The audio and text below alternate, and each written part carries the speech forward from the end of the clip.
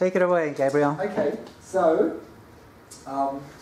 start here. So I'm involved with anti-roads campaigning on the south coast, and one of the roads that we've been campaigning on is something called the Queensway Gateway Road, which is a 600-metre road. It's not yet been built, but it's planned to go across a local wildlife site, and it's the official aim is to relieve congestion caused by another road project that they've just completed, which cost, I think, over £113 million, which is called Bexhill Hastings-Bexhill Road, which got quite a bit of publicity and there was a series of protests when it was built. And its real aim is to cover this local area with business parks, many of which are largely empty at the moment, ones that they've already built.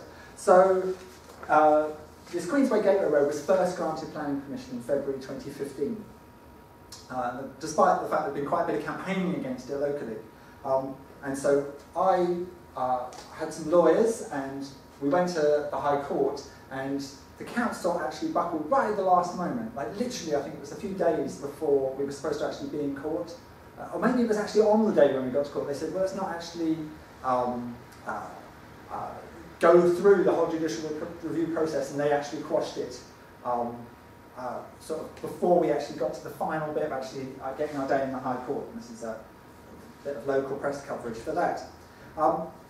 However, what then happened, and crucially, one of the crucial things, the reason why we were able to get it quashed was because the developer's own figures had shown that the road would cause illegal levels of nitrogen dioxide.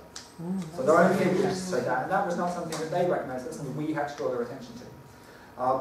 So we have held another thing. So local demonstrations. This was actually a demonstration near one of the so-called human receptors, which would have, according to the developer's own figures, had an illegal level of NO2. However, in December of last year, what happened was that the council re-granted the permission on the basis that they'd made methodological errors in their earlier figures, and they now said, oh, well, now we've recalculated them, and they're just, I think, some fraction of a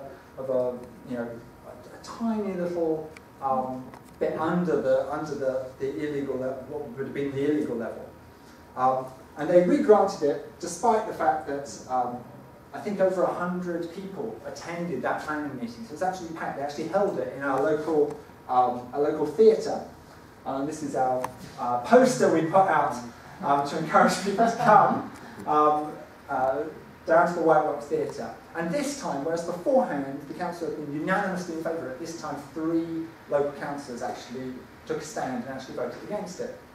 So subsequently, in conjunction with my lawyer, or my lawyer on my behalf, took another legal challenge to this re-granting of the permission for a judicial review. Now this was turned down by the High Court, and we've since been in a series of appeal processes for that. And it was in June of this year, so after the council had re-granted permission and we'd initiated this legal process to try and get another judicial review, that we started monitoring the air quality just around here, at the proposed junction between the Queensway Gateway Road and another road called the A21. And we did that with support from the Network for Clean Air. So the first 3 months of results showed that the levels of nitrogen dioxide would be significantly above the lawful limit.